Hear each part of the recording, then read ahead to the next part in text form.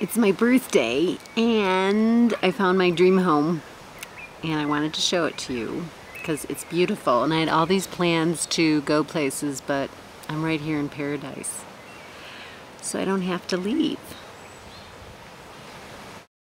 So here is the view that I see, and I can hear the lake in the morning. And this is the front gate. And these are my little chicken friends.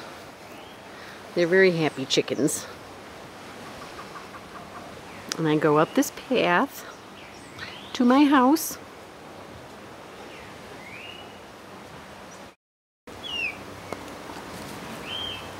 And this is where I live.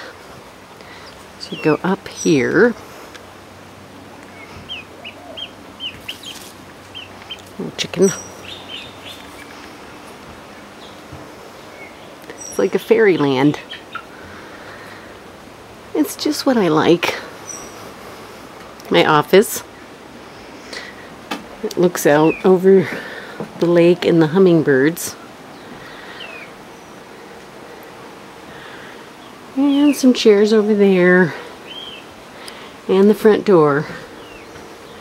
And here we go in the kitchen. Isn't this cute? I love my kitchen. I've been cooking very happily in here. And then we go into the living room. I love it. The beautiful windows. And here's my bedroom. And I've been sleeping so well every night by the lake. It's beautiful.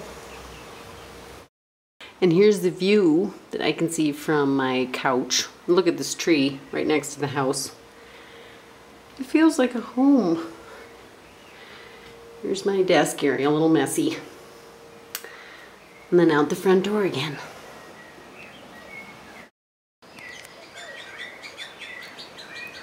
So this is the first day that I got to spend in my house all by myself, because I've been working and teaching, and I just couldn't leave because it's so beautiful here.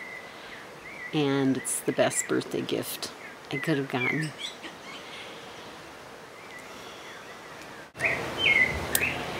So for those of you who think I'm not wearing any clothing, I am.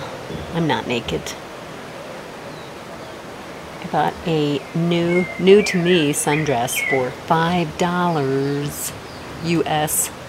There's a good recycling clothing ethic here. There's nothing that you would find in the shopping malls. No Macy's, no Bloomingdale's. And you know, it's brand new.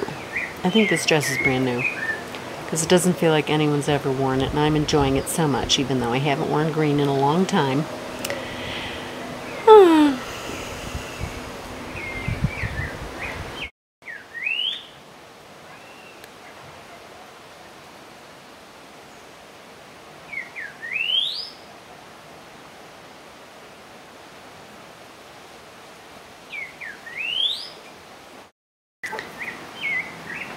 So the chickens come and see me, but they're still a little shy. This guy looks like he's been pecked to death.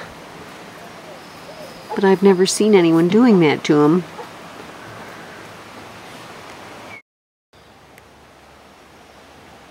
And that's my view from the patio.